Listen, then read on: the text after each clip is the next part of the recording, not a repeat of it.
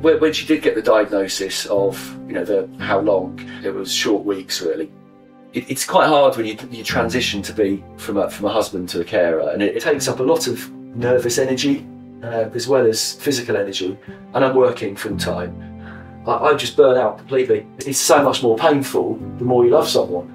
If you've had the support from caring together like I have had, then you can help other carers who may go through a similar thing. If it makes someone's life easier as a carer, consider donations to Caring Together. As we redrafted our wills in 2018, we put in place a framework for giving to charities, and Caring Together was an obvious choice as one of the charities that we wanted to support. I wanted to choose a charity that was doing important work, that was doing it well, and where our support would make a difference. I've received quite a lot of support from Caring Together. Initially, I was getting the magazine, which gave me all sorts of tips.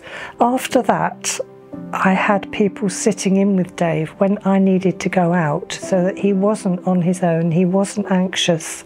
And if he needed some help with going to the toilet, getting a drink, whatever, they were there for him. So I couldn't recommend Caring Together more.